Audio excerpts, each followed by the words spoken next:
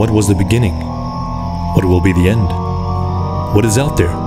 And how does it all work?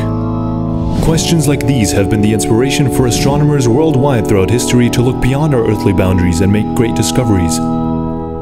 Today we still gaze at the stars, we still ask questions, and we still try to find answers.